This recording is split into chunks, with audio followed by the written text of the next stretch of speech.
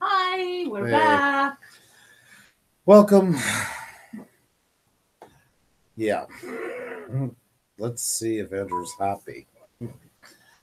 Well, as you've seen with the title, our network screwed us. And that's too bad because tonight was so amazing. Let me check and make sure this mic is on. Yeah, it's on. That really didn't work out the way we were hoping. And I've been on tech support with our provider, and ends up there might even be a hardware issue outside of our place here. So we might have to wait a week or two to have a technician come hopefully in the next 2 days or so, check all the lines outside, and most likely then repairs. We're getting too strong a signal, and because of that, it knocked out my router. Well, my oh my god! Now you're meeting Andrew when Andrew's angry, and when Andrew's angry, he has trouble getting his words out because there's lots of things he'd like to say and he can't. So the filter's heavily on. So well, we were having such a great time, and it couldn't have been the worst time for it to happen. It's been. It was so amazing to have Biker Bushcraft on. People had so many questions, and we were genuinely interested. And oh my god. It's just upsetting. The funny part, if you want to look at it, is that we were just starting to talk about living off the grid. And, maybe that was the never thought of that. Yeah, that's true. So for those of you who like believing in signs, maybe that's what it was. Yeah. For those of you who likes conspiracies, well, maybe we broke internet. You say be back in a couple if we want. Well, it's up to you. Yeah. We were going to offer you a completely new another stream because you deserve all attention. But it's up to you. If you are up to that, we are up to that too. And please tweet this out. We're back. I'm just putting the tweet out as well. But we are back. Our deepest apologies to you. Oh my God Almighty, that bugs me so much for that to happen. It was here. I want to give him a link in case, just so I don't forget. There we go. Such a gentleman to even offer that after that happened. I profusely apologize for it, but we were having such a great time. But my phone's going for repair in a couple of weeks time, so I won't be able to upload a video for 2 weeks when it goes in for repair. Rain books. Yeah, that sucks. Yeah, the technology is good when it works, and it doesn't. We're so used to it. We take it for granted. We think that it always have been there, but this is what happens, unfortunately. I sent you the link, Biker. It's completely up to you. I didn't. Oh, healthy trails 199. I made it. Welcome. Yeah, as you can see by the title, we had a few issues. So, and the technician was really nice. Oh yeah. I mean, you can't go freaking out on these guys. I mean, when we actually had them on a bit longer, we already had it running, but at that point, it's like let's try to figure out what's wrong, because I definitely don't want to keep doing this every night. It hasn't happened yet. But we've noticed lately, like a signal going in and out some. So we appreciate your understanding, though. And really, and I appreciate so much you were guys ready, and especially Biker Bushcraft were ready to carry on without us. Yeah, exactly. Sweet. If there was any way we could have kept that running. Yeah, you guys had questions ready, and Biker Bushcraft was answering them, hosting our live stream. It was so sweet. I wish you could have continued, and unfortunately it cut off our internet completely. So. But that was amazing. You're so nice, guys. Alan Oxidine, just glad I caught you guys. Thank you so much. I've been missing so much. Well, you've been very good at least watching the replays and that, which is truly appreciated. So you're always there with us in spirit. So who else do we have in here? Mickey Wilson has been things happen, Pusa. Exactly. They do. it's just, I appreciate you guys coming. I appreciate Biker being on with us. Biker Bushcraft is the best. Yeah, right. That's right. He is. Like, I mean, I couldn't stop like listening to him talk. There's just something about him. Like, he should be doing audio books first and foremost. He is such a pleasure. He's so articulate. His voice, like, you know, it's always great to have somebody on like that. I mean, not that we don't have great guests. Everybody's interesting here. We have so many different variations of guests, and every one of them brings their own special set of skills to the channel.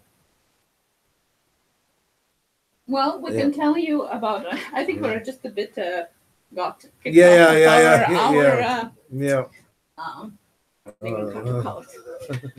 okay. So we could just tell you about what we're gonna do this week. Okay. So tomorrow, let's get it together.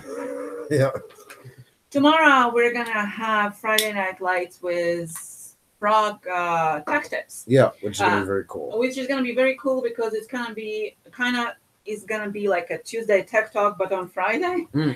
So if you have any questions about any technologies, you know, this is the time to ask as well. You're going to have us and Frog Tech Tips answering your questions and talking about technology, security, and so on. So tune in. Hey there. Yeah, man, our guest is back. We love you. How are you? And I realized the TV's off because I used you through the surround sound, so I I'm going to hear you. Hey, can you hear us? I can hear you. Yeah, cut out a couple of times. Back up and running. I know you're a very understanding man, but I profusely want to apologize.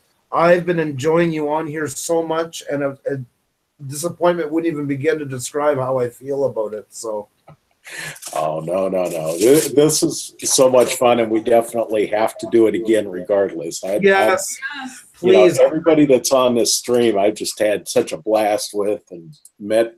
I never even thought we'd get into some of the other topics like the alternative energy stuff. So I love and that means a lot. I'm glad you enjoy what we're doing here because actually that means a lot coming from you, and I really do mean that. So I'm going to be cutting that snippet out and using it at some point somewhere. Oh, fun. Yeah, you've been in a lot of the streams. Like, I know for a while, but I think you've caught a good couple of the guests we've had, I would say.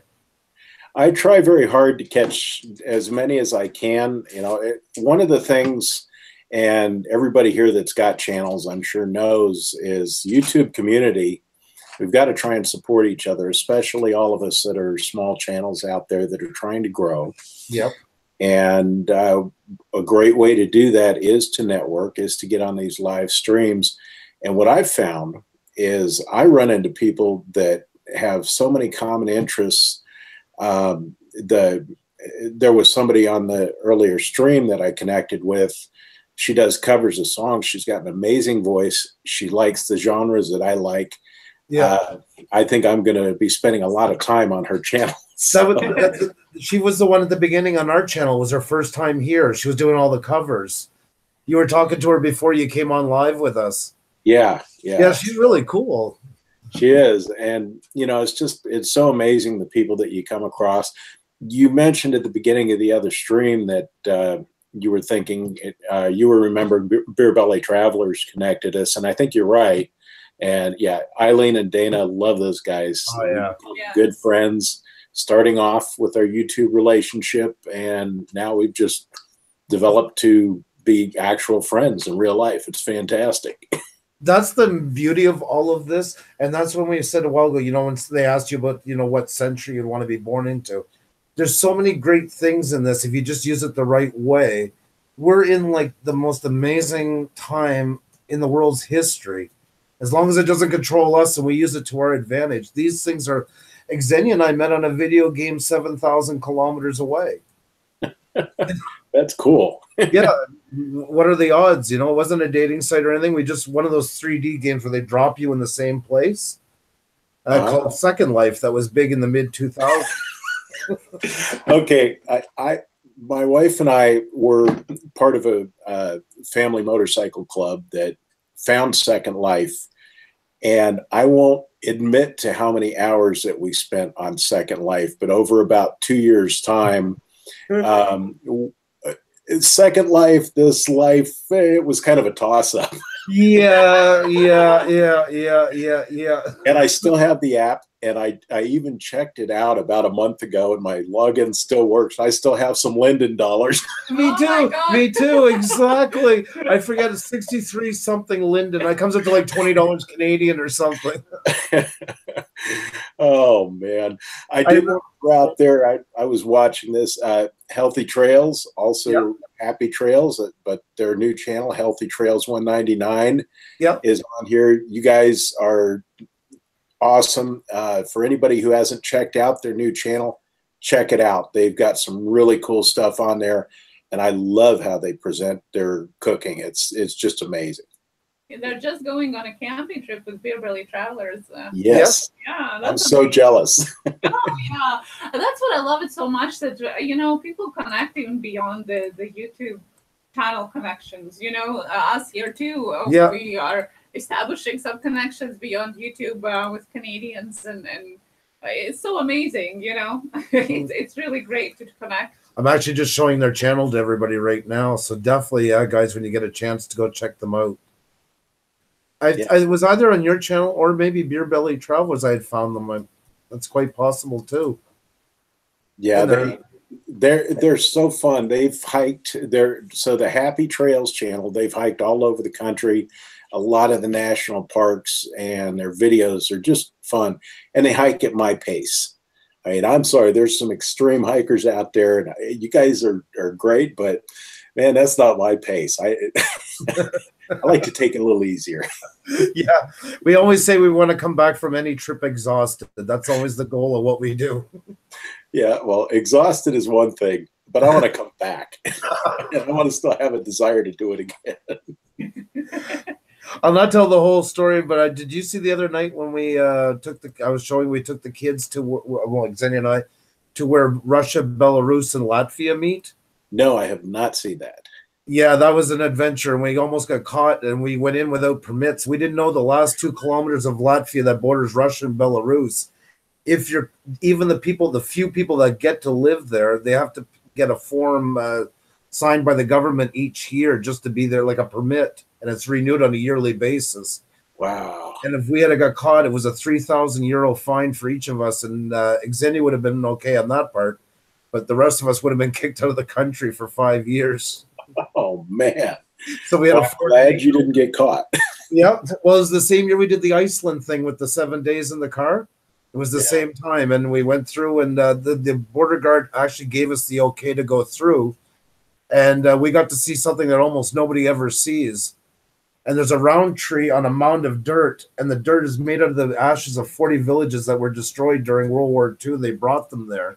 Wow. And there's 3 pillars and a message of peace in Belarusian, Latvian, and Russian. And you have a row of lime trees on each side with a little walkway about 50 feet long. And you come out into this clearing, and the round tree is there. And just past it, there's a little creek, and there's 2 rows of poplar trees with a little wooden bridge, and 2 rows of birch trees with a little wooden bridge. Well, the poplar is the official tree of Belarus, and the other ones are the official tree of Russia. So when you step on that bridge, you've actually entered the country. Wow. That's a part of the world I would love to see. I've never been there. And well, I'm 44, so that was my conflict growing up. That's what I always said. It was there and in Ireland. Those are the 2 main conflicts that I can remember seeing on the news all the time and that. So that's why it meant so much to get there for me. Same here. Same here. And yes, and those are 2 places you just mentioned are big time on my bucket list. So my travels have pretty much been North America. But that's cool. You could spend a lifetime just traveling through North America and still not even see a quarter of what you would want to get to. Easily.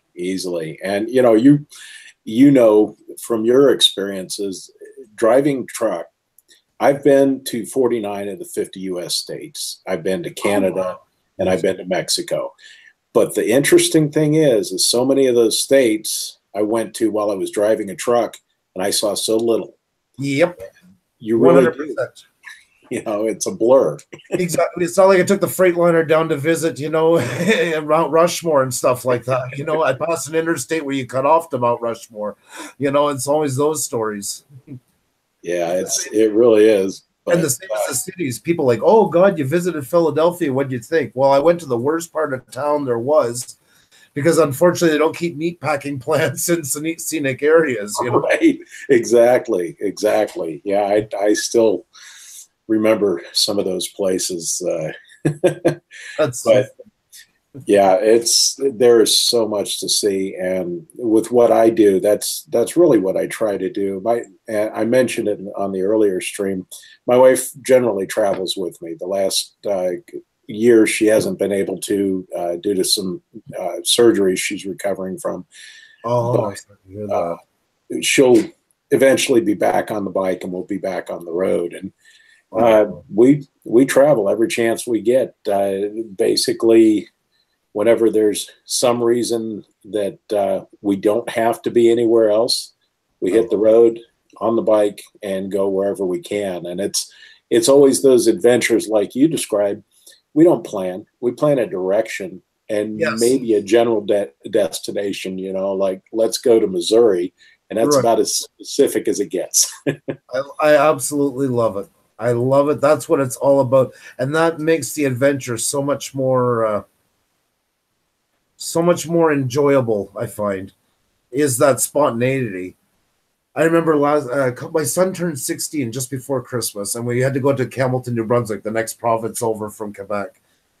And we had to go get I was getting him his passport for his birthday. He wasn't happy about it, but I said, that's my birthday gift to you.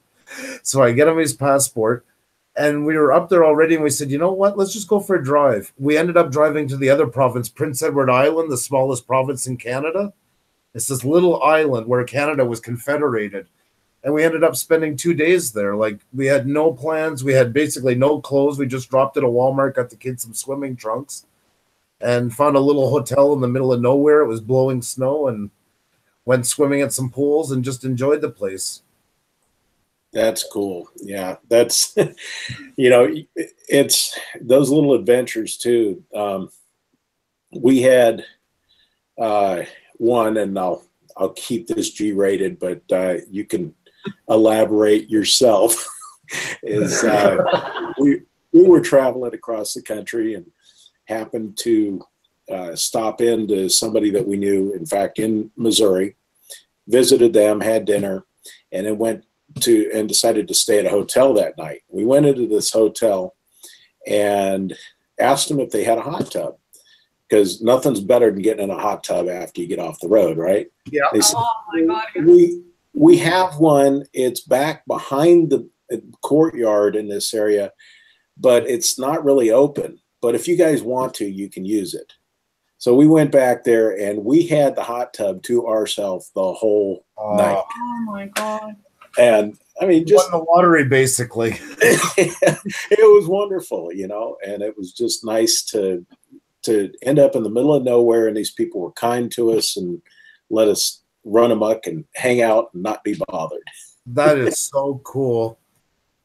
Those little moments like that is what makes traveling so special, is the unexpected, you know, and making the best out of whatever situation you're in. Absolutely. It's never bad. It's an adventure. And I truly believe that, you know. Well, that's the big thing too, is life is an adventure, and you take advantage of every opportunity you get to keep it that way. Oh, isn't that the truth? And we forget that so often, but it is so true. Actually, if you look on the screen for a second, I'll show them quickly. That's those pictures from, can I move this? Yeah, okay, good. I don't know if you can see, that's the where I was telling you about where the 3 countries meet. Okay, yeah. Wow. That's the post, and we had to park here because there was trees, cameras hidden in all the trees here. The border crossing guy was really good because he let us go in with no papers or nothing. And there's the trees leading in. So I'll just go quickly. This is going into Russia, right there where that little crossing is. There's nobody there. It's this eerie quiet. And there you can see a close-up.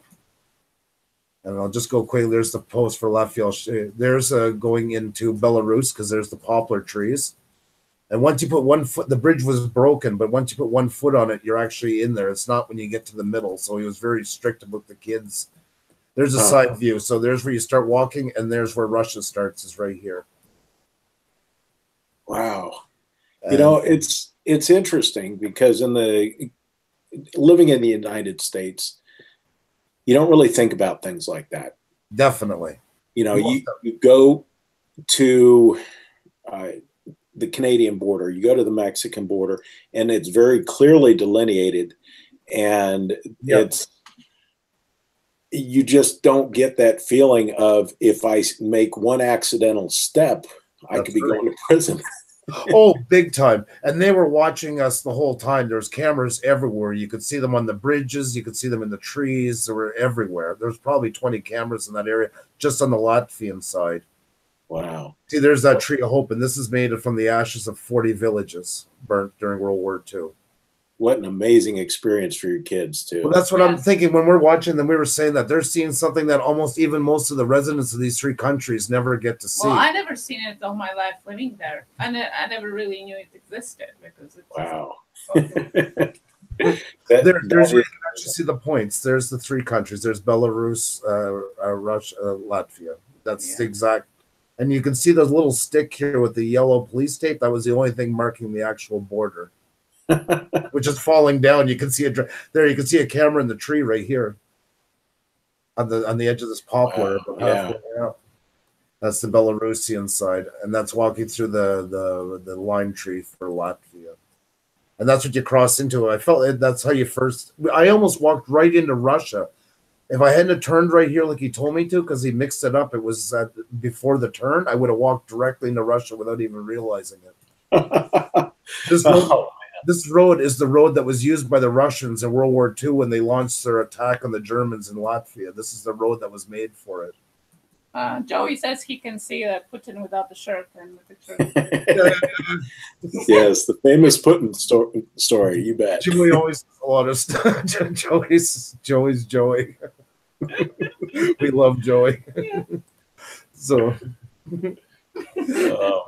that's just amazing. I can only imagine how that impacted your kids and how it's going to impact them 20 years from now. Yes, when they're in high school and stuff, and can truly appreciate, or college, and whenever when they can truly appreciate because now there's a 9-foot fence there. That's all gone. Well, it's not gone, but there's a 9-foot fence now dividing everything. Yeah, because right after that, all that trouble started with Russia and EU, so they quickly went and built a 9-foot fence.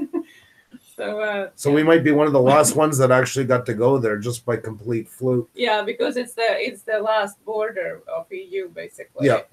With Russia, that's why. Yeah. So. Wow. Well, I'm really impressed. We got 17 more people back on here and watching this at a moment's notice for a redo. Exactly. Thank you so much for coming back on like that. That's so gentlemanly of you. We really do appreciate it. I'm having fun. I was having the time of my life. I can't repeat any of the words that I said here, but it was not a happy scenario. Yes, one of the curses of the 21st century, as we were referring to, is technology is a benefit and a curse, because boy, we get so reliant on it. And it's something you get so upset when it doesn't work. It does, because it's become such an integral part of everything that we do at this point. It's amazing how it's conquered our lives, really. It's really something when you think about it. It is. Although that's one of those, I almost want to say survivalist things. People talk about how apocalyptic it would be to lose our power grid or to lose our internet through whatever happened. And if you think about it, you're only as reliant on it as you allow yourself to be. Yeah. To me, losing the internet would be frustrating, but how would it impact my day? Not really. Yeah. I mean, and to lose the power grid, even though it's so intrinsically involved in every part of our life, it's still not something that really would have to bring civilization to a halt if people didn't let it. Yeah. So it is how much we allow ourselves to be controlled by those things that makes their impact such a big deal or not. Oh, definitely. I'm an absolute and utter chained to it. I hate to say it.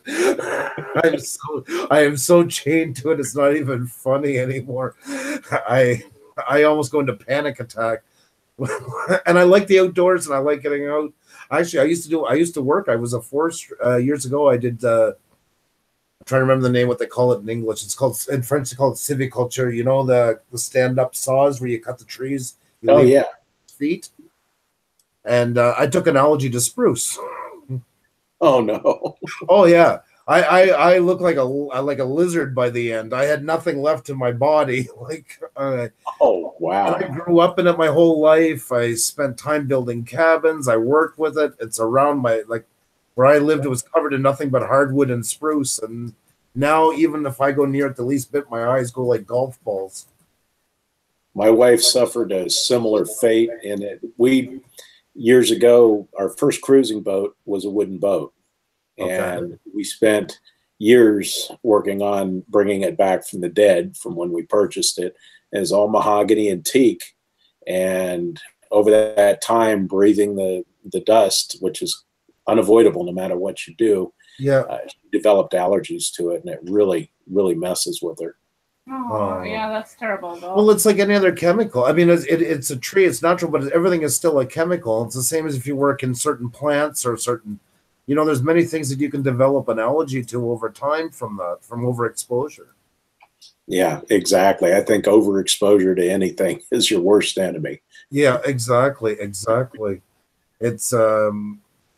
I hate it because I want to do more with my kids. Like, it bothers me so much that I can't just go and make like a campfire with my kids in the woods as easily as I used to because it's surrounded by spruce, and what do you use there? For us, our softwood is basically all spruce, so it's kind of hard to run away from. So, Rain Books also said that she knows what you guys are coming from. She's addicted to phone because she reads ebooks, audiobooks on YouTube all the time.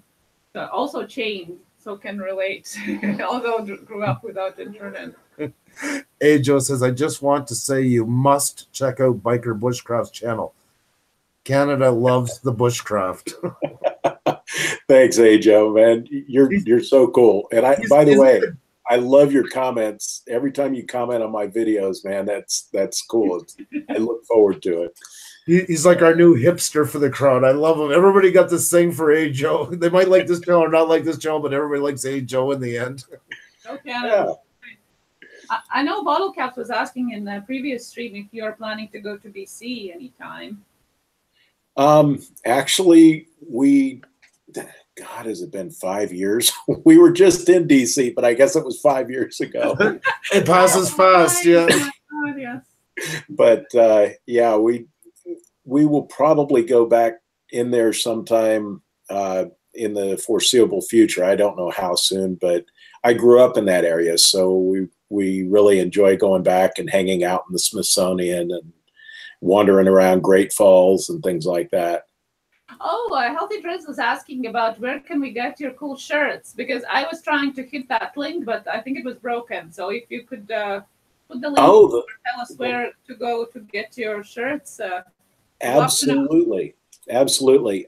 You can email me directly at info@bikerbushcraft.com, and I will absolutely make sure that you have all the information. I did not know the link was broken, so thank you. That's the first I've heard about it, and I need to fix that because I had 3 people ordered shirts. To be totally honest, was disappointed. So many people said they liked them, and I'm still sticking with my $20 includes shipping anywhere in the U.S. Oh, that's great. Canada, if I can find a way to get it to you guys for less than $23, I would love to ship to Canada too. Yeah, but I haven't found a way to do it. Yeah, postal is not postal. Yeah, there you go. Yeah. But hey, you know, if somebody wants to make a border run, I'll ship it somewhere. to our fellow YouTubers, the other side of Niagara Falls, because I could ship it to that Walmart by Toronto, right? Yeah, Rick. My God. God. When he told us that story the other night, I was choking. I was laughing so hard. You know. He said, "Well, I put it in the GPS, and it was the closest Walmart to me, so I headed over and crossed right over." Yeah. Oh, the joys of border towns, eh? Yes. You ever see some of those ones like in Vermont and that? And I'm sure they probably have them out in Michigan and that too, where half the houses in Canada, half in the US. I've heard of them. I have not seen them, but once every 2 years you'll see them on the news. It's one of those at the end, the lighter side. And it's always this older couple that think they're funny, and they're like, "Well, hon, would you get me a cup of American tea? And dear, would you go watch the Canadian television?" And they go back and forth for like 3 minutes. Yeah, well, all I remember about Canadian media, and don't get me wrong, I love Canada. I know about Canadian media. But driving through Canada and being able to get CBC on 8 stations and nothing else. Yeah, that's Canada. You nailed it. Oh, that's what I'm telling Xenia, because she hasn't had a chance to be much in the States. Like when I was driving truck, you guys in the States, like the AM channel in the middle of freaking Kansas somewhere and God knows where, and you can't even barely turn the dial on an AM station. You got every channel. It's unbelievable. I mean, a lot of them were telling me if I find Jesus, I'll be okay. But hey, but it's still noise, right? It's still something. It's not the same channel competing with each other. Well, you know, it's interesting. We have I'm a ham radio operator, and wow, I play with radio, and I understand how it works. And being out, I was on a marine expedition down off the Gulf of Mexico. Now at night, AM radio carries. And so just on a whim, I decided to tune in to my local AM station out of San Francisco.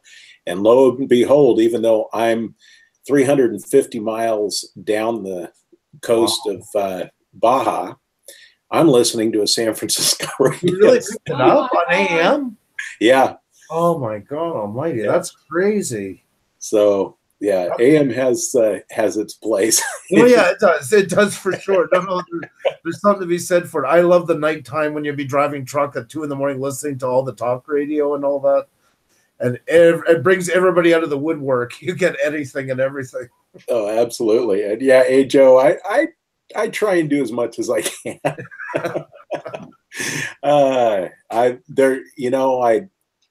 I dabbled in physics, but it really didn't stick.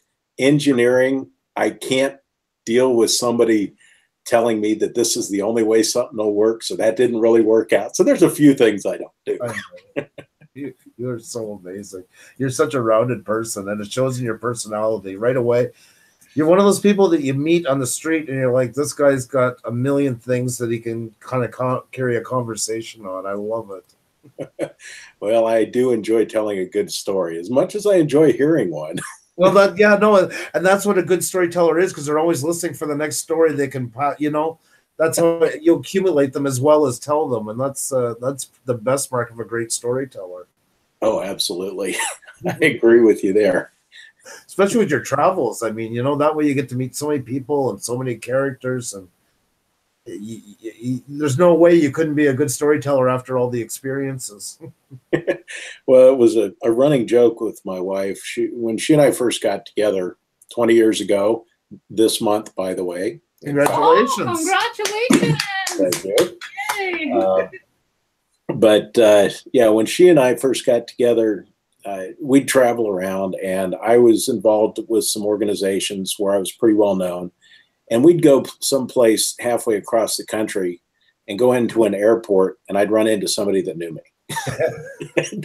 It's like, who do you know here? Everywhere we go, who do you know? But when you travel around, when you get your face out there, you do tend to get known, and it's fun. It is. It makes the world a little smaller. a little more cozy. Exactly. My sister said that about me all the time. She said my brother should work for the FBI because he knows everybody. It's because I talk to everybody. I drive her crazy. There's no line in a grocery stop. By the end of the grocery line, we all know, we're talking about everything. I always. Oh man. Well, hey Joe, I appreciate that, man. I hope it does. So I did mention on the previous stream that I, because of this accident, financially put me in a situation where I had to come down off the mountain and get an 8 to 5 type thing, which I'm going to be starting next month. Doesn't mean I'm going to stop making my videos. I will continue, and I'm going to continue to get out there, and actually it's going to open up some potentially new genres for what I'm doing, because I'm going to be back over near the ocean, so maybe we'll get a little bit of beach camping in. Perfect. And but it's also made me reevaluate whether I wanted to monetize my channel. Okay. And I thought about it when I first got into this. I'm completely honest. I saw Joe Robinette, heard him say he's supporting his family on this, and I thought, I could do that. Yeah. And jumped in and started doing it, and it's been a tremendous amount of fun, and it's taken on a life of its own. Yeah. And now that I'm starting to get close to being able to monetize, I'm wondering whether I really want the pressure of that, or whether I just want to keep doing this because I love doing it. Right. So that's a fair assessment. Somebody said that today in the Arma Korea. I was in for a few minutes. I seen somebody saying that, because there is 2 types here. There's the hobbyist and there's the YouTuber. It's like, that are pushing, and it's okay to be the hobbyist. There's nothing wrong in it. It's almost like the monetization scare kind of put everybody into this frenzy that they have to be monetized, and that's not the case. Well, it's true. And in February, when the changes came down the pike, they redid the monetization. I mean, for me, it was a kick in the teeth because I was just about to hit 10,000 views. Oh, no. Oh. And, I was better off than some of the people who had just been monetized. Yeah. So, and I really didn't complain about it because it's just the way it works, and let it go. But through that process, I watched exactly what other people were doing. And I watched all of the influencers and telling us, this is how you have to do it. Live streams are the new thing. Yeah. And these are all the things you need to do. And I thought, that's not my channel. Yeah. So rather than restructure my channel to continue to chase YouTube's ever-changing monetization policies, I decided to stick with what I'm doing. Yeah. And I'm going to continue to do that. And I really hope that it does monetize. That would be a nice ego boost, but I'm not worried about that. What I'm really worried about is that what I'm turning out is quality, and what I'm turning out interests people and gets them to want to watch it and enjoy it. You see, this is where we're really stuck, because when we came on YouTube, after a year, I only had 42 subscribers. I had a video, did really well. 2 in the end, I guess. We have a business doing video and photography, so this was kind of my playground, A, to do the stuff that I don't get to do for clients, and B, to get more noticed. And I gave up because I wasn't doing it for the money. I wasn't chasing that stuff, but I wanted people to see what I was doing, because my big thing is editing. I shoot, but I don't even really care. I wish people were bringing video to me and I was just editing. That's where I'm creative. But it's true. Like that's like some people paint. That's what I do. Like that's where I get my compliments, if you will, on everything. It's usually my editing stuff. And we did this live stream, was nothing more than a one-time thing to celebrate 1K. I never want to be in front of a camera. I don't like being in front of a camera. Neither am I. I'm behind the lens. I'm on photography, the other side. We went on with James Cox one night just to kind of say thank you for all they did, and kind of give them a little boost. And people want to see where we were, because we're never in front of the camera. So that they always wondered by our answers. We're male, female, we're one person or 20. or really one mixed up person, because she would say, I love your makeup, and I'd be saying, I love the Hemi. So nobody knew what we were. It definitely kept them guessing. And after that, our channel started going up because we were already doing good, but by then people got to know us better. And I love doing this live stream. I never thought I would, but it's because we found a format that we like. And I love doing this where I get to meet somebody for 2 hours and get to see everything else that you don't get to see when they make their videos. Right. Like Muskie Hans is a great example. He's in the channel right now. A guy from Wisconsin who does fishing channels. And we find out that he's going for he's doing his dissertation for his PhD. Wow, that's cool. You know, you tonight, like, you know, and people getting to know you and talking about your history and stuff. And I'm torn now because I don't get to edit much anymore, and that's depressing. I miss it. I'm really looking at the videos sitting there, and I'm never getting them done.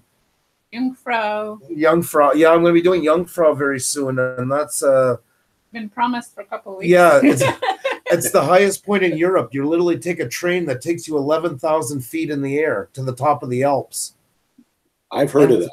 Yeah, it was made over 100 years ago, and when you walk outside, you're at the highest point in Europe, and you don't even. It's literally just all by train. And that's been sitting there. Literally, I have probably another hour to do on it, and it's ready to go. And I haven't had a chance in almost 2-3 weeks. Yeah. To upload it. So. Well, yeah, exactly.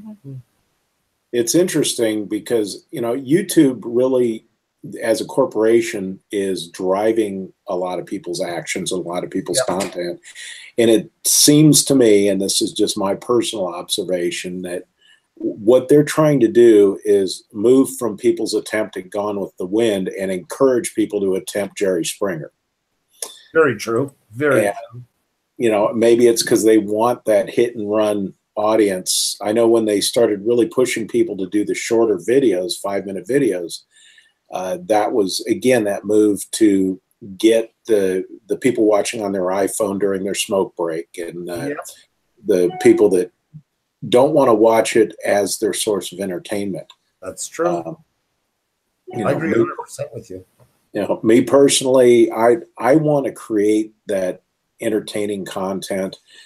One of the reasons that, and you guys are getting all the secrets out of me here, but one of the reasons that I picked. See, we are like Springer.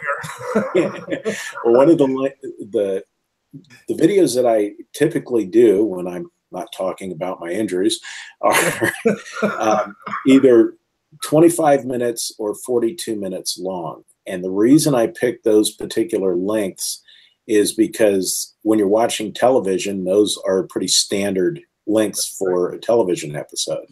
So I want people to watch my videos like they would watch television. Yes. And hopefully get the same kind of enjoyment out of them. They settle into it. It's not a quick watch. It's something you actually sit down and say, I'm going to watch, you know, his channel now. You just sit back, you have your cup of coffee, and watch the whole episode. That's a very smart idea. Absolutely. And Stephen Ballman just commented that small content providers are much better than big. And in general, I agree with you. Yeah. In fact, there are some people out there that they're doing garbage content, for lack of a better way to put it. You get on there for 2 minutes and you see unintelligible garbage that has nothing to do with anything, but they've got 5 million subscribers. That's right. I don't really get it, but I'm also not willing to play in that court. That's not my thing. But you see, YouTube has kind of gone the same way as music does and everything does. It got the corporations stepped in, and now they're running it like boy bands. And the most mass-produced tripe that they can throw out fast that will appeal to the 12-year-old is going to get front and center, because that's what brings in the advertising dollars. I don't like it. I hate it. And that's the same as I don't like and hate most music out today for young people, because it's not geared towards me. And it's sad because it kills it hinders the spirit that YouTube was built on originally. But once again, like everything else that ever happens, there's always going to be that point where people are going to say, well, there's 5 cents to be made. They're going to step in and change it to fit that form. Yeah, I couldn't agree more.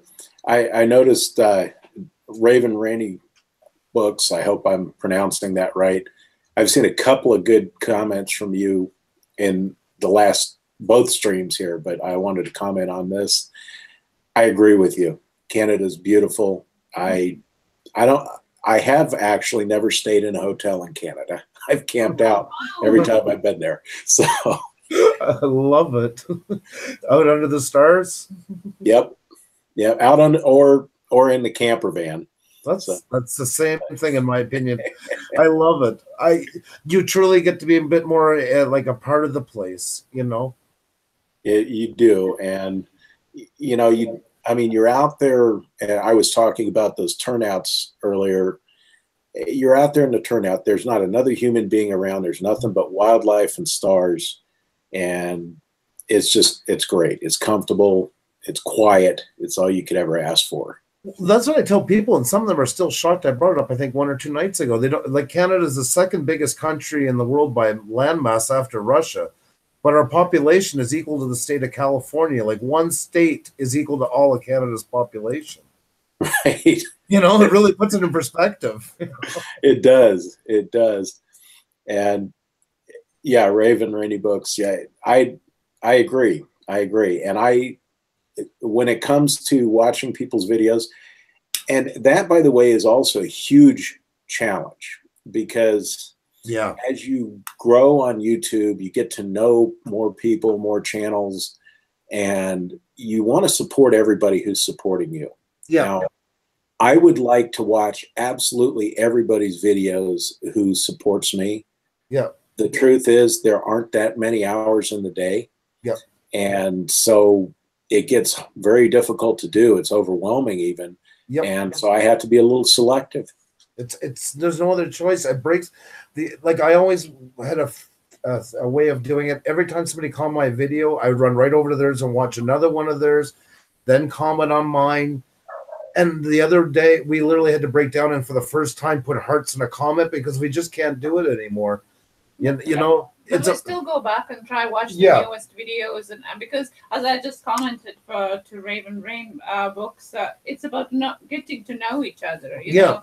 Right. It's not for numbers, and Joey was saying, like, you know, we don't do this for numbers, we do because we like it. Yeah. You know, and we don't go and support for numbers. We go if we like the content, you know. Well, yeah, exactly. I mean, I'll never kick anybody out of my channel, but a lot of you guys make great content. Those are the ones I keep going back to, like try to give. But I want to see other people because I don't want to miss anybody, and it kills me. It's like always like one more channel. Well, I answered him. I'll do one more, you know, and then it's like it's 2:30 in the morning, and it does get away on you, and you got to rope it in at some point and let the guilt go a little bit and say, I've just done the best I can, you know? Yeah. Well, and, you know, I mentioned earlier, Joe Robinette, I've got a Joe Robinette addiction. Now to watch his videos is a 2-hour commitment anymore. And I know he sure as heck not supporting my channel, but honestly, I enjoy it. So there's 2 hours out of my week. That's right.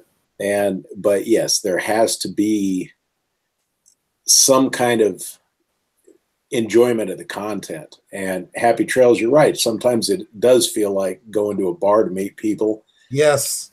And you just have to find that happy medium. Yep. You know, you've got your little group you want to sit there and finish beers through the end of the night with. Yeah.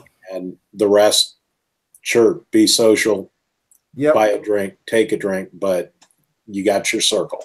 You'll run into them at the post office every now and then, but they're not your main circle, you know. Yep. You'll say hi to them every couple of times and keep in touch. And I'll look to it in the list, like say if I'm on your channel, I watch a video of yours.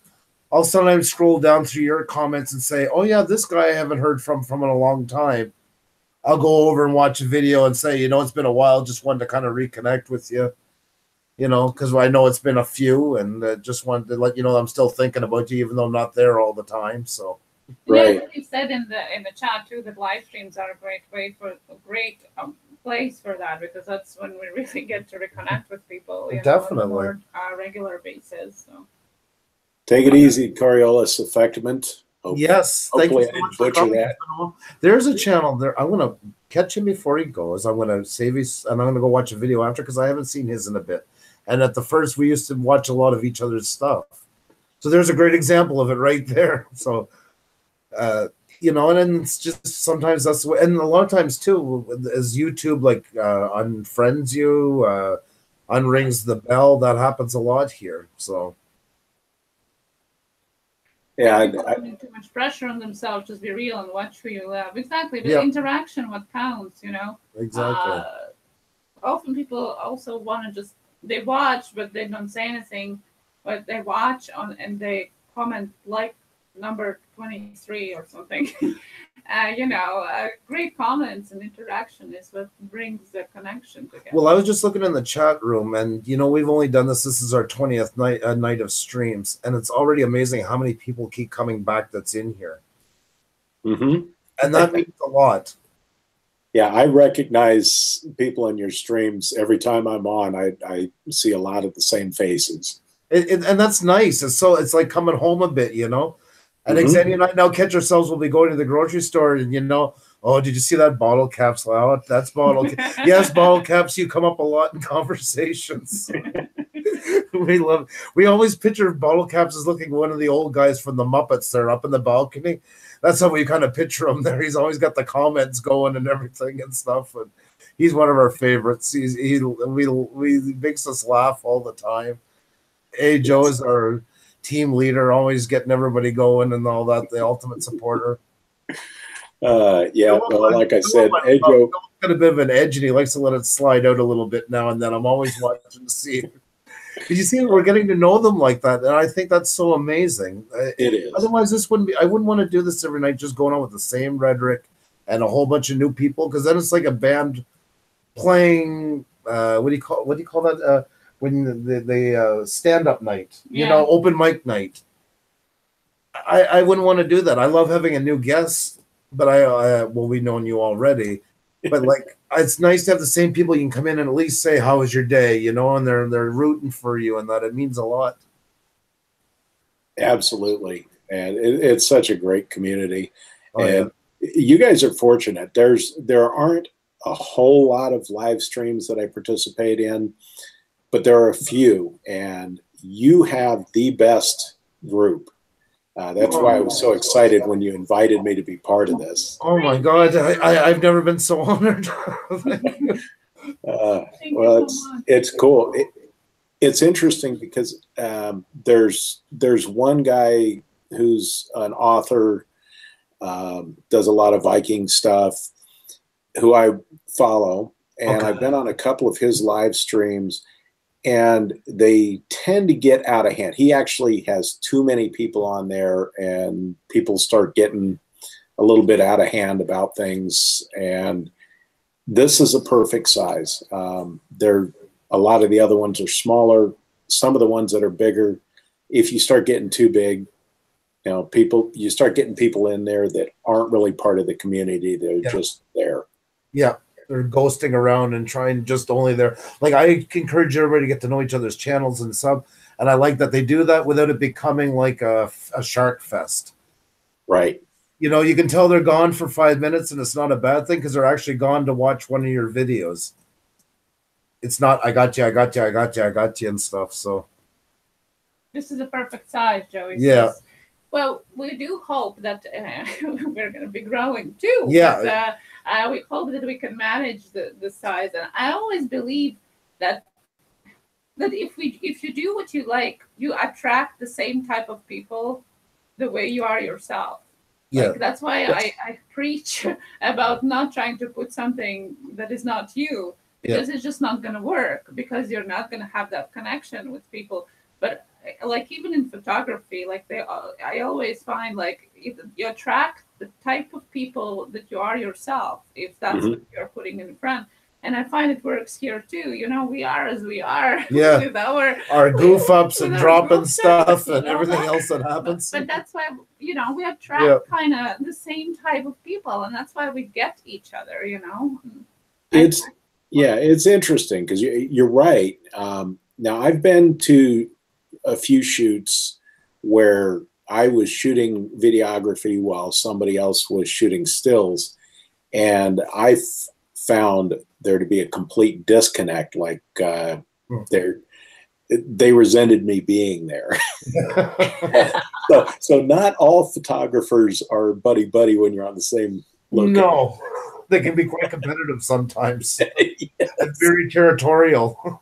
Yes, and I think that's it more than anything else. You get some guy you'll see in the city like shooting a cathedral or something, and he's like irate because somebody walked by. Well, buddy, you didn't own the street. You've got to come to grips with what you got going there. Yeah. You don't like it, pay $10,000 to the city and have them shut it down for half the day. You can take all the pictures you want. Yeah, it's funny. People put different priorities on things. Well, anybody who's artistic, you're going to have characters. That just goes with it, whether it's photography, writing, songs, and you're going to get the eccentric and the eclectics. They always kind of come out of the woodwork for this kind of stuff. Yeah, I'd say eccentric and eclectic are two very appropriate terms. I think I resemble that remark. No, you walk this fine line with it that you can manage on all sides of people. And that's what I meant tonight about it. You straddle the line, if I can use that term. And you can mingle with everybody in both sides of that. And that's what I find so interesting about you. Well, thank you. I actually do try to accomplish that. I believe that all people are interesting. Definitely. Even people that I strongly disagree with, I still find interesting. I want to know their story. So sometimes even more when you disagree with them, because you kind of want to understand, try to have another chance to see where they're coming from. Very true. Very true. But yeah, I mean, I enjoy people and enjoy stories. So well, it's got to come with the territory. There's always a cost to every price we pay. So so true. Pardon me. Sorry, I just got to get a bit of coffee. You okay? Yeah. Oh, excuse me. Yeah, I loved Ravenry books. Summed up what I was talking about. I highly agree. You attract people who are interested in who you are as a person, as well as your content. But mainly, I have found it's the personality that draws people in the most and over. Yeah, very well said. Thank you. Yeah, I definitely agree with that. It's personality of somebody. I mean, there are people that you enjoy being around. There are people that you don't, and it has nothing to do with anything except personality. So it's that first impression thing. Oh yeah, big time, and especially where we are on this platform, first impressions can really make or break somebody. Very true. It's interesting to me when I'm watching videos on YouTube and looking at the different ways of doing videos, ways of storytelling. You get people who don't speak, but they do show their face. You get some people who don't speak or show their face. And then you get some people who are all over the screen. Yeah. Up close and personal. Yeah. But I've never felt one way of doing it was better than the other. And I know people have different reasons for doing that. I'm kind of curious what you think about that. Is there a better method or something that works better or worse? The best method is whatever's your best foot forward. And if your best foot forward is being in front of the camera, do it. And be as in front of it as you can possibly be. If your best efforts behind the camera pay off, do that. And that's because it's very weird, YouTube, because you have these different genres. Like you have people that came on here because they do carpentry or mechanics or hiking or bushcraft. You guys are all hobbyists that kind of took on you maybe did photography or videography before, but you're using it more as a tool to show what you really do.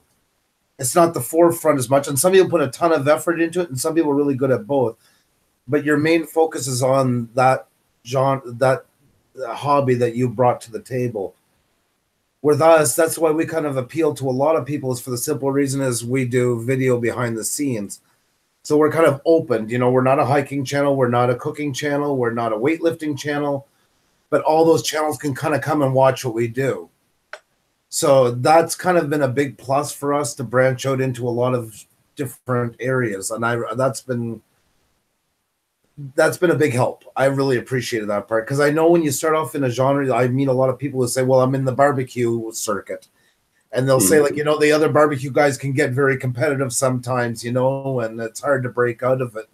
Right. So I think I always, from watching, I think it's good to have about 30% of your channel followers in the same genre as what you do, or the same hobby, and 70% people who just like to come by and watch that don't really have a direct connection to it.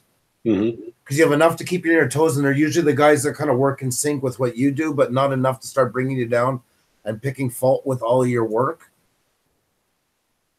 That's just my opinion. I agree with you. Because I'm on the outside looking in type of thing. Yeah. And I did want to comment on bottle caps. I saw that. Dude, I got 2 words for you. Danny Trejo. Well, what was the comment? What was he? He said he was too ugly to be a... Hopefully we'll get him on one night for a reveal, because I think everybody wants to see bottle caps on. So. Kirby's Fish and Grill, that's cool. I ride, absolutely. And please do check out my channel. You might enjoy it. Also, I was going to throw out there, I will be publishing a new video tomorrow. Oh, yay! Oh, slacking. But this is the one everybody's been waiting for, and that is the official drawing and giveaway for my 1,000 subscriber giveaway.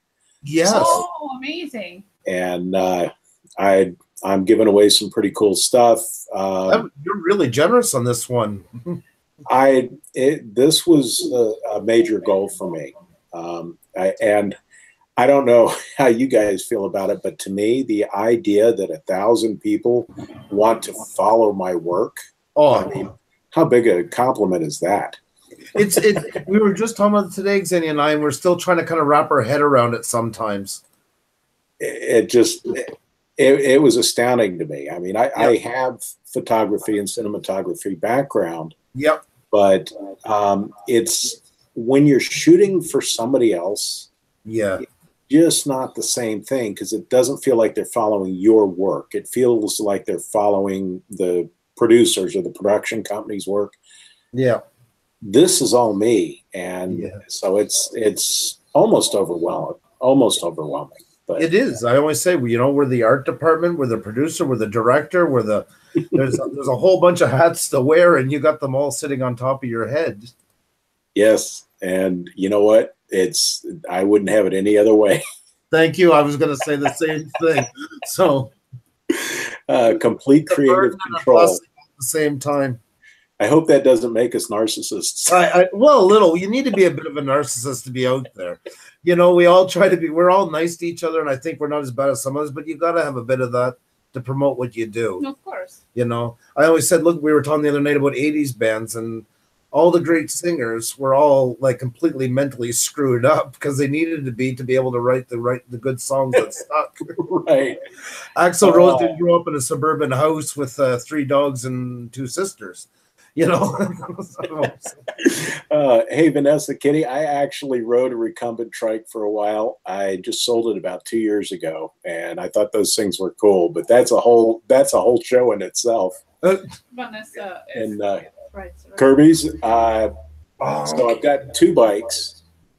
The one that's in my videos is a 97 Softail, and the one that I crashed on that also was in a couple of videos is 2000 Road King. How is the bike now? Is repairable? Yeah, not bad really. Front fender, bent front end, and a few scrapes on the crash bars. But you really came out lucky. Yeah. My God, the way you described it, that was so scary. Yeah. It was kind of a fluke. Of course, I described the whole accident. But the detail of how the bike got damaged is, as I began to go down, my left foot caught the pavement, and it literally lifted me and the bike up on my leg. Oh my God! Pole vaulted me and the motorcycle. At that point, I separated from the bike, and the bike came down on the front fender, and then back down on its wheels and just scraped along on the crash bars. So it really didn't do any other damage. Oh my God. But that's how the bone shattered. And that's why the only real damage to the bike is the front fender and front end. Oh my God. Oh my, that's an awful accident. We're so happy that you're here tonight. Like, and you know, because I mean, those things, you never know how they're going to turn out. And the main thing is that you're here with us tonight, and you know, you're on the mend and you're looking. And I know it too. I'm glad you're back. You're going to go driving again. Like, it's nice to hear that. I mean, it's a true passion, and nothing can stop it in the end. Almost. Very true. I hope your wife feels better soon, so you can both enjoy what you were doing before. Me too. It's important to both of us, and it's something we enjoy doing together. Also, Vanessa, Kitty, yeah, me too. Pedal powered recumbent trike. I had a cat trike expedition, if I recall, for a couple of years there, and used to commute on that. So, but yeah, I mean, my wife and I have traveled all over on the bike and camped together, and she's the fire starter. And for those who have followed my channel, there is a couple of stories about our exploits and her ability to start fires. You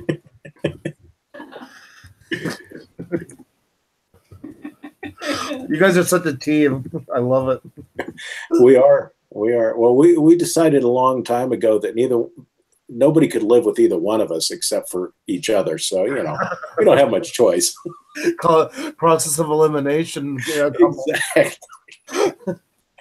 So amazing. Oh my God Almighty! Xenia's like that with me. Like when we found each other, I was married previously. I have a son that's 20, and Xenia just kind of like, I hate to use the term, but kind of fit like a glove. Like we just seem to be on the page and so much, and kind of like you can go into any situation and each one knows what they got to do to get through it. Mm-hmm. And that's an amazing thing. Like we've traveled, you know, with those kids, you know, days and days. When we said about the days in Iceland, I forgot to tell you, we did the 6 days, and we stayed one night with a friend, and we had a layover in Denmark. If we had flown that day, it was going to cost X amount. I forget how much. It was cheaper to stay for 4 days and get an Audi A5 with no hotels. So we did the same thing in Denmark for 4 days right after it. So we were 11 days with one night in a house, and the rest of the time was just on the road. We stayed at Legoland and slept in the hurricane. The kids in the car. The car was literally blowing back and forth, like rocking like this. And the kids are having the sleep of their lives. They're out like a light. It was a brand new Audi A5. It had 51 original kilometers on it. Wow. So a lot of it's been by the seat of the pants, and you got to work together as a team to be able to do that properly, I find. You do. And it's, you know, they say the difference between adventure and ordeal is all attitude. And that's really what it is. You know, if the two of you can go into something, then that's how we do it. We go into something with the right attitude. If this is just part of the adventure. Yep. And we enjoy every minute of it. So I see here Riff. He's new. I just met him this evening. Riff Magos. I hope I pronounce it right. If I didn't, my apologies. He's asking about. I get this every now and then. The picture behind me. I did a backpacking trip in Europe, and this is. I don't collect souvenirs. I collect pictures, and I took that in Slovenia. And we each chose one colored picture. We have one over each couch here. And I picked that one because Slovenia was the biggest surprise of all the trip for its beauty.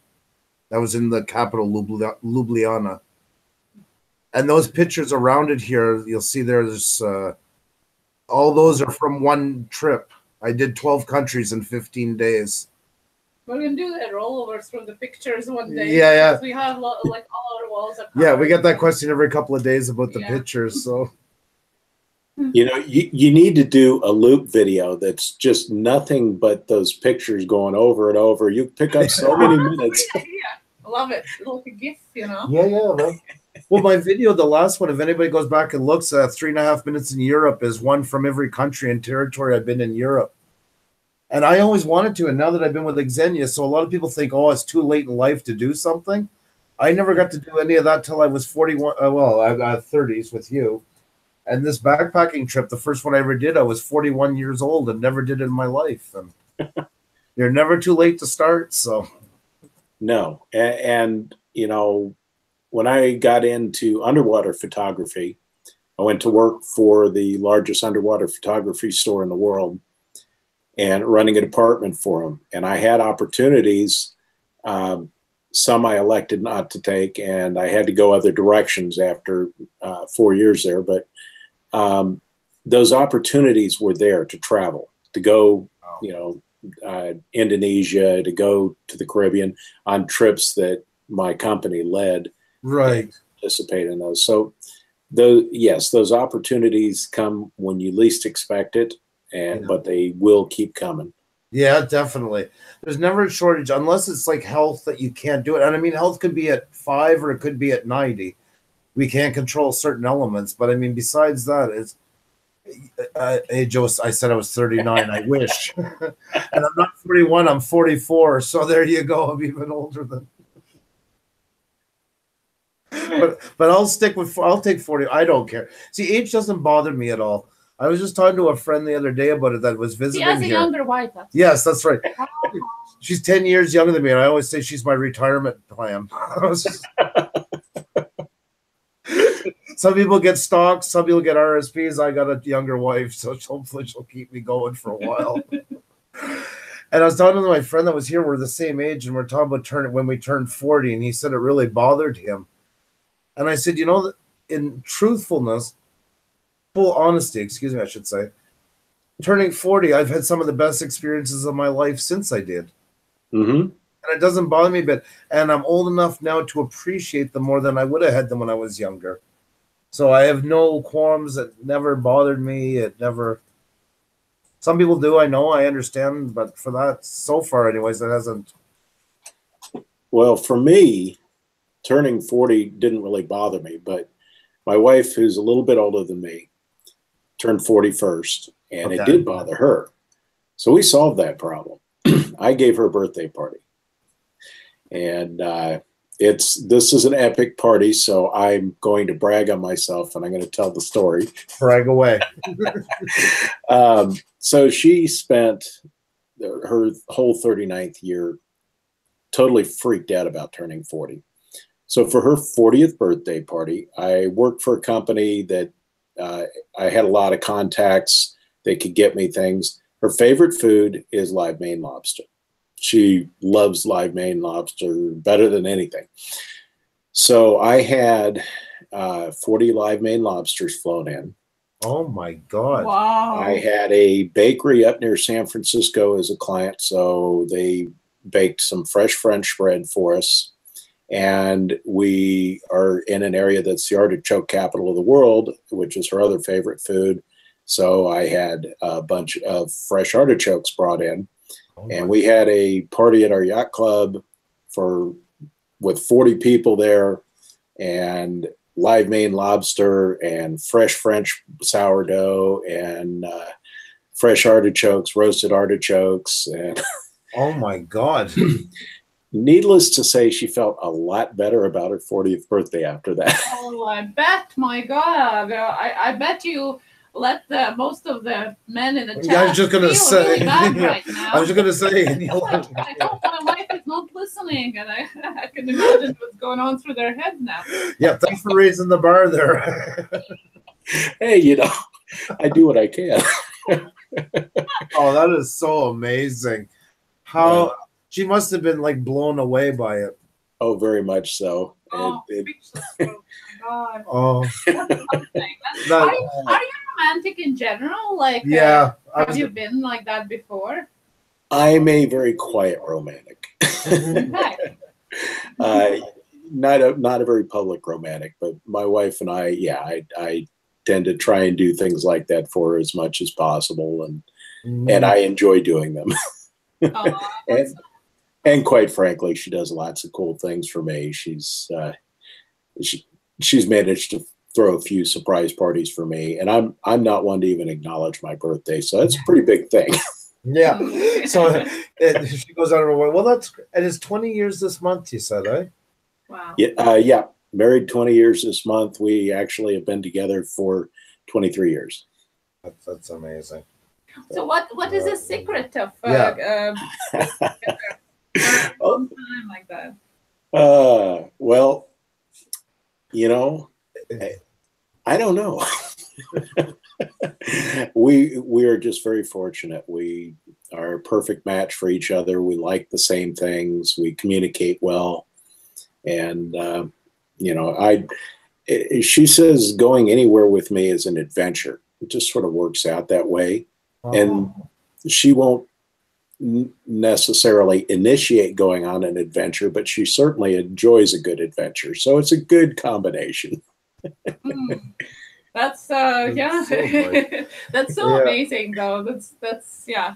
I figured quiet romantic somewhere in that area. I knew you had some stuff up your sleeve. Just no. Yeah, it's we keep life interesting, and thank you everybody for the congrats. We're pretty excited about it. I don't know that it's going to be near as big a to-do as I would like it to be, but we're glad that it's 20 years, and we're looking forward to the next 20. We had one of our anniversaries. We went to had to take the kids. I think you had a doctor's appointment. We ended up at IKEA having breakfast one morning. Are so off the grid with our anniversary. Yeah, we had meatball lunch at IKEA. Yeah, that's what it was. Yeah, and I'm very happy about it. Actually, I loved it. We look back at it fondly. Actually, we talked about it. Wasn't that it was like to be cheap or not? No, it was just working with what life got. You got two kids. That sounds like our kind of adventure. It is. It is. You know, like there's a great example. Our kids, and we're talking about not like I made it a personal point for my kids not to get everything they ever want. I don't want them to be deprived of anything and never the essentials, but I don't want them to think that everything is just given, right? Because it's a Monday or because you want it and because it's And instead of always going like to McDonald's and blah, blah, blah, which we don't do often to begin with. My wife cooks at home almost everything. I love cooking. So the kids are excited when they get a chance to get away from, and get out and have something. We actually turned it, and a lot of people are shocked when my 7-year-old daughter is telling them that she's excited to go to IKEA because they don't, they figured here in Burger King or something. What we do is we go to the IKEA because we pick up hot dogs and stuff, and then we drive about 2 kilometers over, and there's a watch spot for where the planes land in the Montreal airport. So instead of just going and sitting in a fast food place and chomping down your food, we turn it into like a 2-hour thing and take the kids, and we'll go and have our hot dogs watching the planes come in. That's very cool. We did that at Dulles Airport when I was a kid. Oh, really? Yeah, that is actually a memory that sticks with me. Is we'd go, and there's a statue outside Dulles Airport that back in those days, as kids, we could climb on, and yeah, it's something that I remember watching the planes, looking out over the Potomac, and hanging out by that statue. Well, then you just gave me a hope that, because that's what I've always hoped, that they'll go and, when I'm gone, they can say, I remember going with Dad, and, we'd sit out there and have hot dogs. They'll say it's corny or whatever at the time, but, they'll remember it at least fondly that we were all doing something together. And to me, that's taking advantage of the moment. We can't go away on a trip at that moment, but instead of just sitting there on some hard plastic chairs and, not that I don't want to look at everybody at the table. It's just, why not mix it up with something else and make it a little more interesting and a little bit more of a family time? Exactly. And yeah, Kirby's Fish and Grill, good luck on your charity drive tomorrow. And the 2 alpacas, I grew up in Alexandria, and I lived there for 6 years, and I lived in Frederick County, Maryland for 6 years when I was growing up. I like Maryland. Yeah, like for example, I'll just continue the conversation. I just was caught up in the chat. Like for example, a good example is Christmas in our family. I think. Because when I was growing up, Christmas for us was mostly about being together, and oftentimes there was like maybe one gift, and most of the time it was, oranges and things like that. Maybe because my parents grew up at the time when it was Soviet Union, when it was forbidden to celebrate Christmas, it wasn't really commercialized in their minds, right? So we never really acquired that commercial part of it. Of course, cards and maybe some of the window shopping and things like that, but never in a huge amount. So, and here, when I came here, actually, Andrew came over to us first, and he's seen that as well. And he said he always felt like that. But, the pressure of being here, and most of the people celebrate in a certain way here. So I think it clicked with us to have it more simple and have it more about traditions and spending time together, having quality time together. And as for gifts, no, we don't drop them of having experienced the No, gifts, of course not, no. For example, I love the 4-rule thing that we do they get one thing they want, one thing they need, one thing to wear, and one thing to read. I like that. Yeah. And that way they get what they want. They also get what we want to have, and everybody's happy. And we don't have Christmas tree, buried under the gifts, which most of the time they don't remember, after a week or two, if there are hundreds of gifts, who was from what. But that way, I think they appreciate it more, looking forward it as well. I think so. When I was a kid growing up, Christmases, a lot of the gifts that I remember the most are things that people made, were handmade gifts, or they weren't necessarily the things that I'd asked for or that I thought I wanted, but they were the things that that people knew that I wanted or needed before I even knew it. Exactly. Exactly. That's a very good point you said right there. Because it's very easy as a kid to get blinded by everything that's coming at you. Right. And it's not you that wants it. It's the media telling you that you want it. It's the commercials telling you want it. It's the packaging telling you want it. Yeah. Except in 1977, I got a CB radio. That was different. Oh, that's amazing. Well. Like me growing up, everything was Lego. Everything I got for Christmas was or my birthday was Lego, or I took the money and went and bought more Lego. Supported that, and I'm glad they did, because to me that was one of the greatest toys that was ever invented. Legos were cool, yeah. Yeah, and whether you're 2 or 60, everybody likes to put them together, build your own towns. There's no limit with it, and it gets you to think out of the box a little. It's nice to build what comes with it, but the best part is to tear it all apart, throw it in with the rest of them, and then start from scratch. Well, I was more of a Lincoln Logs kid. Okay. What's the idea? Legos, to be honest. Same idea. Yeah. And Lego was expensive. Since I was a kid, Lego was one of those. We took the kid that night when we were in the hurricane. That's where we took them. The next day we were in Billabun, is where Lego was invented. Yeah, and it was a gift from their grandparents for Christmas. Yeah. Yeah, so that's the type of gift we would ask them to get. Like, they buy them toys, but we said, something that they could really use. So they knew we were going, so they paid for their day at Legoland for them. Yeah. Holy cow, Riverbend Longbows Outdoors, 30. Oh my God almighty. That's your retirement fund, my friend. And it does hold its value. I'm watching people talking on these Lego channels I found recently, like getting new subscribers and checking out stuff. Wow. Oh, that's incredible.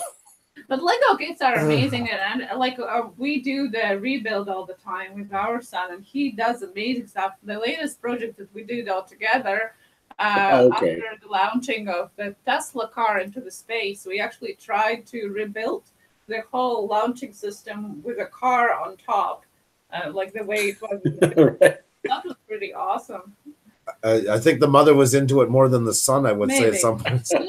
Maybe a little. Had engines in. Just a little. Had a landing platform for the rockets. We had everything. Loved it.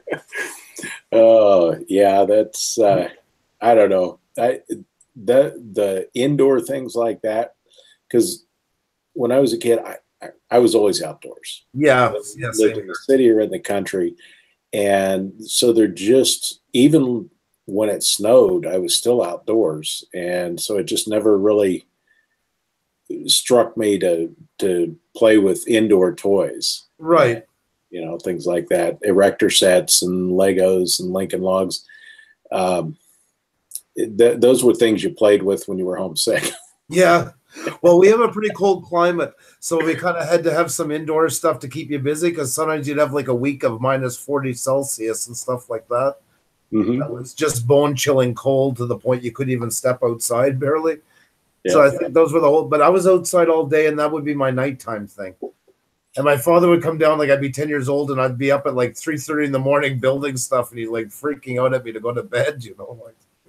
Because I'd go to bed, and then when they were gone to bed, I would sneak back down and start again. So go into the nighttime builds. See, I did that with motorcycles. I'd sneak down to the garage at night and tinker with it just because I couldn't sleep. Yeah. 2 alpacas. I think that's who was asking me. Yeah, 2 alpacas was asking how long I've been bushcrafting. And that's a great question. That's one of my favorite questions, and I'll tell you why. I have been doing woodsmanship as long as I've been alive. That's just how I grew up, playing in the sticks, figuring out how to make stuff, camping simply. Right. I've only been bushcrafting since I learned the term, which was maybe a year ago. But it's a new term for an old practice. And I also mentioned in my channel that what I do isn't pure bushcrafting. It's really simple camping, but it's based on the principles of bushcrafting, which is taking what you have and making yourself comfortable with that. Whether all you have is a knife or an axe, or whether you have a knife and an axe and a coffee pot and a plate, that's what you have, and you find ways to camp comfortably with those items. So it's an interesting question, and I've been bushcrafting ever since I knew what bushcrafting was. That is such an amazing answer. Yes. You're such a pleasure to listen to. My God, you got to be doing audiobooks. You have the voice for audiobooks. You should be telling your stories. You should look into your own audiobooks with your tales. It's such a pleasure to listen to you. I almost forget that we're on this thing sometimes when you're talking. I can see why people who are enjoying your radio show so much. Yeah. Maybe you should think of getting back to it. Since you're not on the mountain now, maybe it's something you would be looking into. Well, I don't know. I would love to do something like that, and I just haven't quite found my niche in a way that will pay the bills. Right. You know, I think all of us struggle with that a little bit. You know, there are a lot of things that I really enjoy doing, as with everybody. Yeah. And trying to find ways to have those things produce an income, a livable income. Yeah. And yet still keep them enjoyable is really the challenge. It is. And a lot of people get carried away here thinking that they're going to be on for a month, everybody's going to take off, and they're going to be living the high life, doing what they love. It's a real grind here. It can be, yes. Yep. If you want to go in that route, like, it's got to be. You know, people try to get high and mighty and if you're going for the money side and you really want to live off of it, like, you know, and that's your direct desire out of YouTube, you got one grind and where you're probably not going to do very well when it's all said and done. Right. It's like grabbing a guitar and going to LA and saying, I'm going to make it. And how many come home 6 months later with, you know, hand in hand? It's not for the faint of heart. No. And, you know, I don't know how many of the people on now have experienced trying to make money with YouTube. Yeah. But I can tell you, like I said, when I started, it was a realistic goal. I set a timeline and I tried to do it. I talked to some experts, some people that know how to do this, know how to make money doing YouTube videos. Right. I listened to some of the influencers' videos. Yep. And what I discovered when I started following it, even though I never jumped on board with their formula for how to do videos, I started following their social media tactics. And I all of a sudden realized that I was working 24 hours a day. Oh, yeah.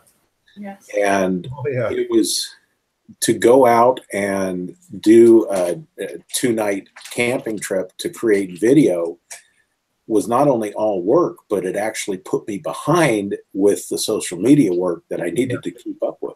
And I'm just on the very beginning of this. It was just in its infancy. Ultimately, I had to back off a little bit because there's just no way it was sustainable for me. Yep. Like you're 100%. Like, thank God Xenia is doing a lot of the social media stuff. We're kind of like we take on different areas in here because otherwise could never, ever, ever do it in a million years. Well, we're lucky that there are two of us. Yeah. You know, even in these live streams, the way we can keep the engagement, interacting is because I spend a lot of time in the chat, you know, and right. Andrew, sometimes it's me more talking, sometimes it's Andrew, depending, you know, but I think it's still not easy, but it's easier because there are two of us basically working on the same thing, you know. At the same time, we still have the business that we run through the day that has no connection with YouTube whatsoever, which does make it a bit more harder, like, to connect it together. But and throw in that a 7 and 11-year-old that need parents, you know, and running back and forth. And right. At first, we were helping out, and you know, we were in different channels, different groups. The I'm a Creator one and helping out. You know, we were getting exposure. But by the time we were done, we realized our kids were getting off the bus, getting a snack. We'd see them for an hour, going to do something, and before you know it, they were gone to bed.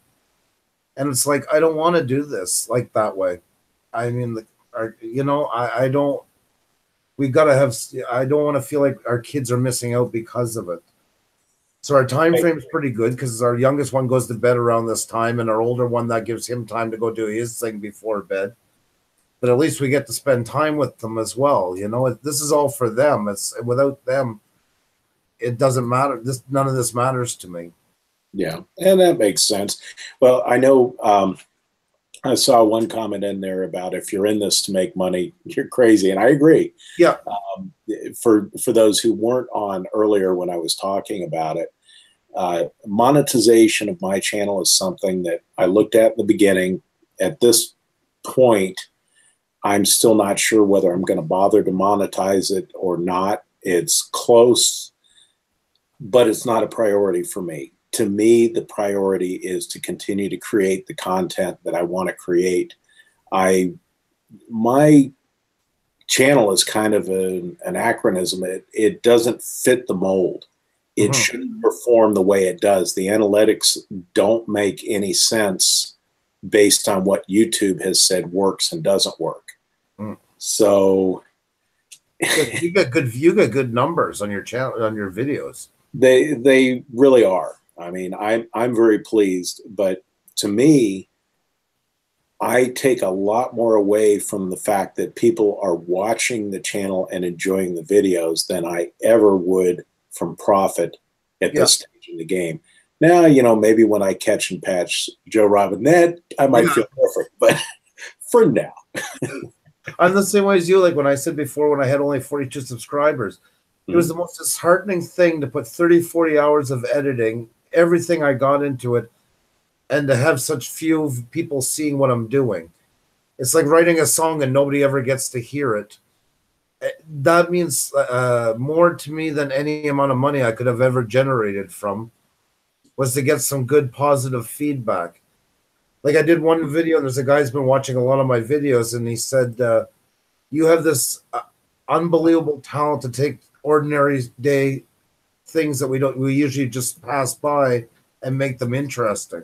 And I thought of that for days. I told my parents about it. I told my sister, you know, I told my friend about it, because that to me was the greatest payment I've ever gotten on YouTube, was somebody who got what I do. Right. And that made me feel better. And I have to say hi to one person here, because we just connected after a while not seeing each other. He knows you too, I believe, Land Sea Air Canada. And you have he has an amazing channel. I think he does something with broadcasting. We kind of talk lightly on it, and he shows a lot of the B-roll that they're not using. Because I said, your stuff looks so good, you should get in touch with the TV stations here in Canada. And he's like, well, yeah, that's kind of where some of it goes. But you'd never guess the way he does his channel. It's not pretentious in any way. It's just a really great channel. You'll see a lot of British Columbia with him. You'll see seaplanes and tugboats and all kinds of things. So. Bottle Caps is happy. There's finally somebody from his side. Yeah. Bottle Caps is ready to cut off BC from the rest of the world. He wants to make it his own territory. Well, he just was complaining that nobody is there. Yeah. Well, you gotta face off. Yeah, you're not alone now, my friend. Well, and in all fairness, Bottle Caps, you're closer to me than anybody else on this channel. Yes. That's so true. It's secondhand productions. That is why I opted to switch my format from a polished production to a live stream on the After Effects tutorials. My turnaround time is instant. Exactly. The live streams are paying off for us as well. I mean, I love what we're doing, but they are helping us a lot because we had pitiful watch time. That was what was killing me. Because I only had 2 videos that really took off, and they're all. One of them is past the 365 mark, and the other one's going to be up in maybe June or something. So somebody was commenting, like, you know, if you're in this for money, it might as well do a clothespin repair business because it might pay you more, especially when you start off. You can't just think like that. So, you know. Anything where you're going to work on commission and draw in advertising, it falls under music business. All these things work under the same thing. There's a lot more people with their feelings hurt than people that conquer. So you got to have a love for what you're doing, and you can't plan on retiring just because you opened up a YouTube channel. Yeah. Exactly. What is Lancier? There are millions of channels on YouTube. Few will ever become huge. For us, we are so grateful to see such creative folks with no budget do amazing things. How true is that? How true. That's a great way of putting it. Yes. I really like that. Yeah. Well, it's interesting too, because I've heard people talk about retention time. Yeah. And I look at my times, I look at YouTube telling us to make 5-minute videos. And my retention time stays pretty consistently around 11 to 13 minutes. And at least until I shortened my videos up, but which I think is pretty healthy. Yeah. But what that tells me is that this formula, as much as it's got its advantages, if you start changing things around to meet their formula, you're going to lose your core base. You're going to lose the heart of your channel. And doing that to pursue money, myself, I don't believe is profitable. I may not be right about that, but that's my belief, and I'm going with it. Well, Secondhand Production put it great. He said, think of it this way. If you get paid, then you're in the top 5% of YouTube creators. Yeah. And that's a good way of putting it. Yeah, it's a good extra if it's there, but it can't be the goal. Yeah. Right. That's it. Exactly. It's a good carrot, and it's too bad when they played with it so much because it was a carrot on a stick. Like some people said, they didn't care that they only got $20 a month. It just felt like they were doing something productive. Kind of entice them to keep going. But yeah, it's not. You're not going to retire on it either. Yeah. And there were 2 comments. I know 2 alpacas commented about the teaching bush skills, and also I think it was Lancier Canada made a comment about the importance of knowing bushcrafting skills, survival skills, especially up in Canada when you're in an area that's so sparsely populated. Yeah. Of course. So my channel, I am trying to do something a little bit unique with that. I'm not doing a David Canterbury where I'm going to sit there and step-by-step walk you through the skills. But what I'm going to do, I try to use those skills in a practical way so that if you're watching the channel and you find yourself in a situation where you need them, it'll give you an idea. Yes. And it's over a larger scale. I think that's what a lot of the more successful YouTube channels are doing. Yeah. Is they're leading by example. Yeah. To kind of coin a phrase. No. And you're also very engaging the way you do it. You're kind of like the singing cowboy. You know, there's a little bit of a poet in there as well. It's not all technical and cut and dry. Somebody said on the previous stream, like modern day cowboy. Yeah, and I agree with that. It does. You know, because some people focus so much on the technique that they forget that they have to be engaging as well. Or some people are very engaging and are awful at the technique that they're showing. And you kind of found that balance to be, you're not in people's faces. You have this kind of a lull, like that cowboy song in the background that you kind of want to hear a little bit more of what they're saying. You know, it's kind of slowly pouring out there. You're not like, okay, now it's step 2, you have to put this and cross this. You're walking through and you're doing things as you're talking about other things. And I think it's so engaging, your channel. That's what I think you really found the secret for in your genre, in your hobby genre. Well, thank you. Thank you. And yeah, the 2 alpacas, that's exactly the kind of thing I'm talking about too, is as I'm sure you're aware, if you watched any of my videos, my rule is every single item I carry should have more than one function. Yeah. And so handing students something and say find 3 ways to use it. That's great. I love it. Oh, look at it, Joe. Okay, I can't hold my lip. Trying to edit, but cannot because I'm so intrigued by this conversation. Yeah, anything you want except for the live modern, camp old. I think we're going to run into a copyright problem. Yeah. Yes, that goes on a Oh yeah, that's a done deal. That's a done deal. You heard it here, folks. Live on Puša Studios live stream.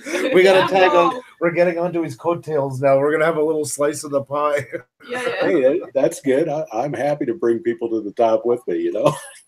When you said about our live stream a while ago, I keep thinking about it in my head like every 5 minutes that you, like what you thought of our live stream. That means so much to me, you saying that. I keep coming back to it in my head. Well, it was definitely from the heart. I have turned down 2 other requests to be on live streams because it just didn't really fit my channel. But you guys, I wasn't about to turn it down. And it's so been fun. Because I know, and that sounds like, but one thing is, I know you have integrity, and it's always nice when somebody else with integrity respects what you do, because then you at least feel like you're doing something right. Mm-hmm. And there is a lot of live streams that popped out. That's another reason why I swore I would never do one, because I find a lot of them are just kind of lazy throws at let's just get some views going. Right. Like, I'll just sit on the couch and we'll just look at the newspaper, or just tell me your problems and we'll curse about them for an hour. And I mean, there's an audience for it, and hey, all the power to them. But I don't want to be in your face. We got to do this. We got to do this, and we got to make this. But I also didn't want to be on the couch. I wanted to find something more like a talk show without all the shock value, where you just discuss. You just have a talk like we're sitting at the table. Yeah, right. It's like being in your house or in our house, you know, the easiness of that I enjoy. And that's like, yeah, it is. Yeah, and then the guests that we've had so far and the people in the chat have made this work so much more than we would have ever dreamed it would have happened, you know? Well, it's fun, and you guys are great because you aren't confrontational with your guests. You bring people on and have conversations. Obviously, every one of your streams that I've seen, you've truly had an interest in the topic and in the people that you had on, and that's huge. People see that from the outside too. Oh, even if it's something that I have no interest into, that makes me even more want to dig into a person and find the other stuff. Either they're going to win me over on their subject that they did that I wasn't so interested into, or I'm going to find stuff into them that makes it interesting. Do you know what I mean? There's always something you can take away from everything. Right. Yeah. And I love that when I can see it in the chat and people are like, oh, wow, I didn't know that. Or then they start asking questions about that because they're really onto it. I get excited for them, even if it's something I'm not interested about. I get excited when the chat's excited with the guest about something they like. Well, yeah, and it's all about getting to know more, you know, and there's always something that is going to catch on and be so, you know, be that raisin. Yes, exactly, yeah. You know, so, and that's what it's so exciting about it. Like today, we got to know so many things about you. Like, you're a romantic. I do. She's gonna bring that up. how many people watching your channel know that. Well, and you also discovered that besides just a general passion for history and culture and architecture, I have an absolute fascination with Eastern Bloc history. So you hit a nerve there. Well, I'm so glad about that. We can always find some common ground and stuff. Exactly. That's what I love about this. That's so cool. I was so, and I can't thank you enough that you were gracious enough to come back on tonight. I do apologize once again for. We felt so bad. Oh my God. You're awesome for coming back. And you guys here in the chat too, coming back and being with us through all of this. Like, look at everybody going. Like, it's unbelievable. It's heartwarming to see this, to be honest, you know? Well, it's fun, and there's such a fun group in here, and Bottle Caps and Joe and Landseer Canada, and just Two Alpacas. Everybody, you guys are awesome, and a lot of you I've seen in this chat. I've seen on my channel. Joe, you always make just awesome comments on my videos, and I mean, it's cool to get to interact at this level and get to actually answer questions real time. Yep. With people. And here, like, yes, people are getting to know each other, and I love that. Like, definitely, like, joining each other's channels and finding something new they weren't into before. But it's not just about that. People are also wanting to build, I feel, stronger relationships here with the people that they follow. And that's what I think will pay off when the rush of the monetization apocalypse fades away. I do truly believe, by seeing everybody coming here each night and doing this, that those bonds will be there when everything else is kind of faded. I agree completely. And that's good. That's long-term watchers that will watch, that will be able to look back and say, I've watched 50 of this guy's videos, and they can tell a new guy in the chat, hey, did you know that he's a romantic? I'll say it before Xenia does. I figure I'll beat her to the punch. Oh, no, that's great. I'm amazed at some of the comments and questions that have been in here, and you're right. You've definitely gotten to know me a little better. I'm so honored. I am. I do have a lot of varied interests and hang out with a lot of diverse groups of people. But my hope is that once this injury is done, I can actually get out there and start producing some more videos at the level that actually brought people to my channel. Yeah. I mean, I'm truly appreciative of the growth I've seen, but I'm also very aware that the networking that I've done has promoted that growth. Yeah. And I will give you an example. Spirit Forest, who I know you guys know of, I'm sure a lot of the people in the chat have heard of. Yep. Mentioned me in a video, and I got 100 subs in a day. Unbelievable. And it's that kind of networking that helps the channel grow. Of course, it also puts the onus on me to live up to the expectation. Yeah, I know. Yeah, it gives stage fright sometimes when you think about it. But I understand completely on that one. Well, on February 2nd, we had 42 subscribers. Wow. And today we cracked 1,300. We got 1,300 and change. That's amazing. I mean, I'm somewhere close to 1,100 right now. And I was at 100 somewhere in January or February. So that's fast growth. It really, when it kicks in, it goes crazy sometimes. You can't believe in a couple hours when you go back and check where you're actually at from the last point. Exactly. Absolutely true. And I know some joined and they're never going to watch a single thing I do, and they couldn't have cared less. They clicked a button. But you know what? I know through all I use the analogy, and if anybody's listening here, this is an important thing to remember because it gets frustrating by times. Think of when they plant seed in the spring. Not every seed takes off, but if you can get out of 100 seeds, 90 of them take off and you get 10 duds, you still have a great crop. Right. That's the way I look at this as well. Absolutely. Because Because I know sometimes I've gone the next morning and I'm missing 21 that I had from the day before. I've had that happen a couple of times. And it sucks, but what are you going to do? It's YouTube is mostly at that point, they're punishing somebody who is adding too much that day. It's not your punishment, it's theirs. So, you know, you have a chance for them to come back and sub you once again. So not to get disheartened. It's I make, and I would tell anybody that's got a small YouTube channel is trying to grow it, don't ignore the analytics, but don't get hung up on it. Yeah. I look at my analytics maybe once a week. And when I was really pushing to try and make this into a business, I was looking at them maybe once a day, but I was not looking at the ups and downs of subs or things like that. I was looking at the things that matter: retention time, watch time. Yep. Are people still watching my videos all the way through? And if not, why not? Exactly. But the analytics will drive you crazy if you watch it all the time. Oh, yes. Xenia's, one of her functions here as a team is to keep me away from the analytics sometimes. Which can be a handful, because I can literally check it. There's when I was going there, I'm kind of like that. When I go into something, it's 2 feet and everybody else with me as well. And I was watching them probably 6 to 8 times a day minimum. I'd be checking almost like, you know, every couple hours, and I know things aren't going to change much, but then I would go then look at the video watch. And yeah, right. It does. It becomes very engulfing, and you forget the whole purpose. You can't see the trees from the forest after a while. Absolutely. You know, and Two Alpacas asked the most important analytic.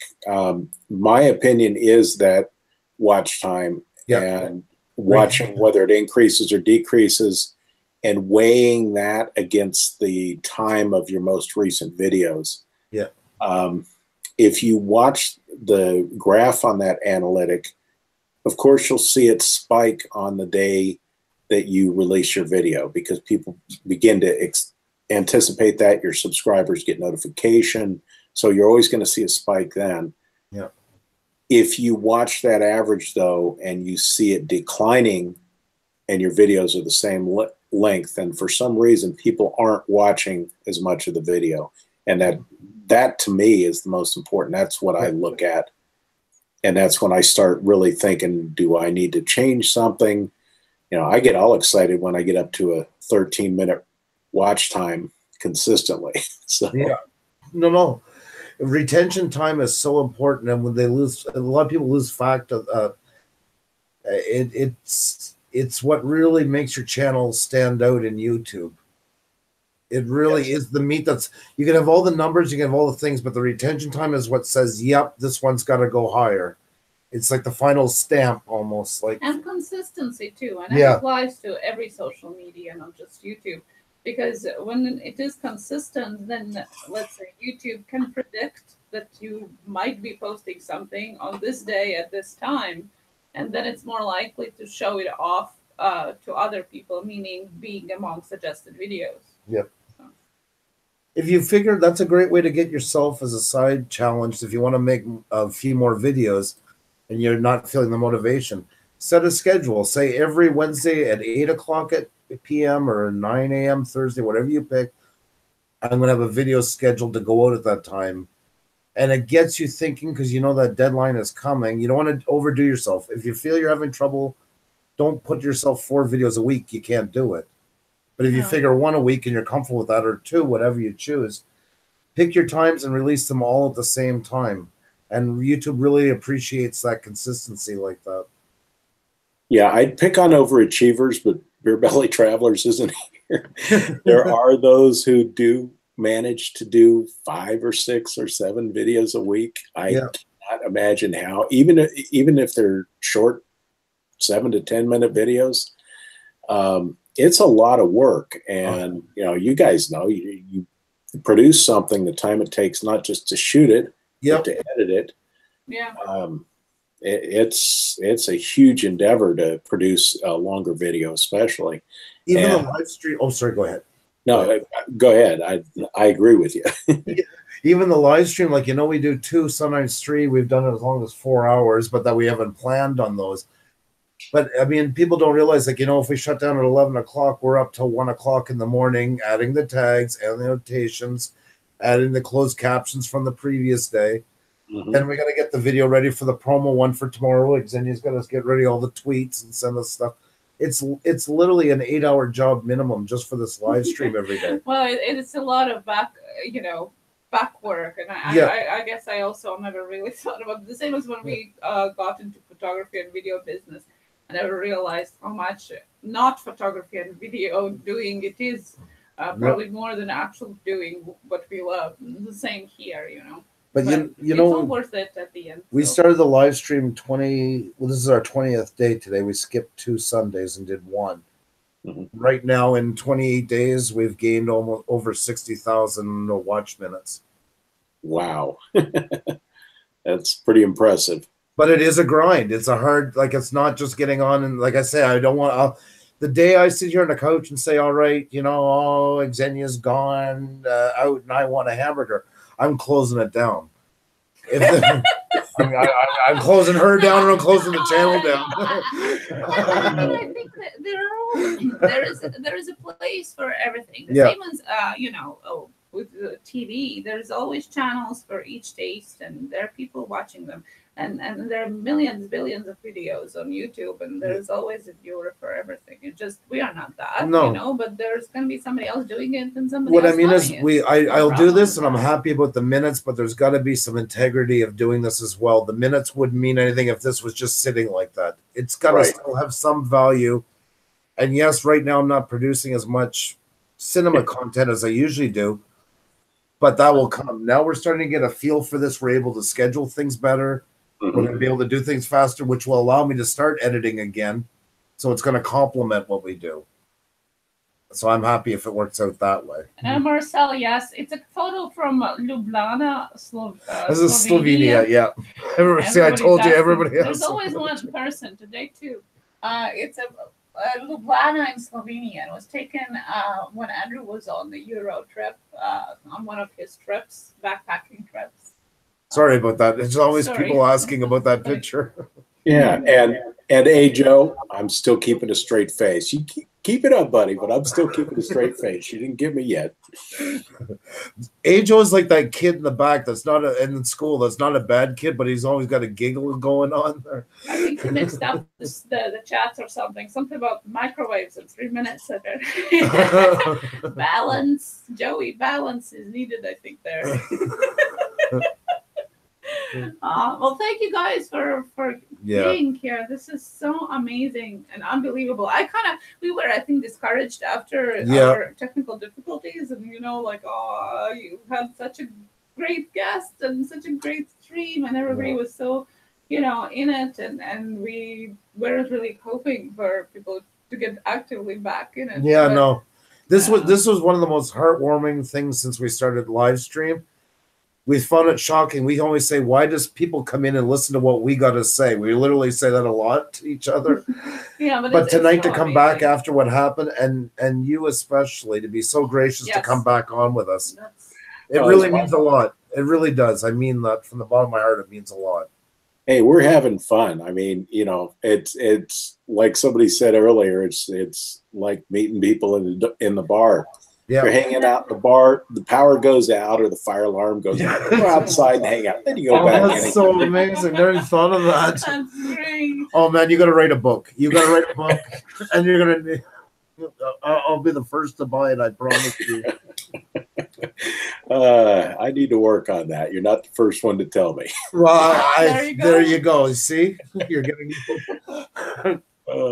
You promise to come back and see us again sometime like this? Oh, absolutely. This has been so much fun. And you guys have absolutely an awesome audience on your live streams. I'm really glad to be part of it. That is so, yeah. Well, they are. That I got to give them credit for. They really do make this a lot funner to do. So without them, it wouldn't be the show it is. So the Pusa bar. There you go. Yeah. I love it. Joey's so crazy. It's so amazing. First time we talked voice to voice, he called me at like 1 o'clock in the morning, and we talked for like an hour and a half. So Yeah, he's a fellow Canadian. Well, he's Canadian to the core. Away, as I said. So. Yeah. I got that impression. His first comment on my channel was something about explaining the name and being Canadian. Yeah. No, he's like you know, when we were saying that the other night, you know, in America you have the Kellogg's cornflakes with the Norman Rockwell painting type of thing, was as American as it could get. Yes. Hey, Joe is that version of Canada. He's always got a steaming cup of coffee going to pick up some kid, not even his own, at some arena at -30 every morning just to look like a Tim Hortons commercial. Oh, that's awesome. Thank you so much, my friend, for coming tonight. It's an honor to have you here. And thank you so much for coming back. Again. Yeah. I look forward to it. Thank you. You have a great night now. You too. Thank you. Bye. Keep in touch. Bye. Unbelievable. What a great night. That was such a bad thing in the middle. This is why I like doing this. Yeah. This solidified it tonight. We enjoyed it so much, and I can see from your guys' comments that you really loved this stream as well, and that's so amazing. I loved it. That's why we probably could have talked all night. Yeah. We gotta get him back on. Oh, definitely. It was such a smart and funny and just amazing character. I keep forgetting that everything is going on. I had to like shake my head and look at the chat. Like I just love he's got to do audiobooks. Yes, he's got to do it. He's got to write a book and then do audio version of it. And I think that's going to be flying off the roof. And I agree to Joey, who was saying before that once noticed, your channel is going to blow up. I'm sure. I love glorious effect. Glad I popped in even if Joe was here. And I hope you can make it back more. There's a channel, like I say, we were connected with, and it just sometimes with all this running, it just you kind of lose touch a bit. And a lot of time YouTube, I'm going to check right now, I bet you $5. Look at that. I'm going to show you. And you know I've been to your channel before because I've commented on it. Oh my God. There. See, look at one side. Oh, that's so amazing. See, look at 1.2 red bar. So there you go, sir. I am reconnected back to you. So I hope we can keep in touch. That makes me so. Oh, I hate that. I know it's awful. And it's my channel. I should be able to pick who I want to watch and who I don't want to. It's one thing YouTube doesn't have the right to pick for me. But I'm not going to rant about it. I ranted enough. You had to listen to me when the power. Let's end on that.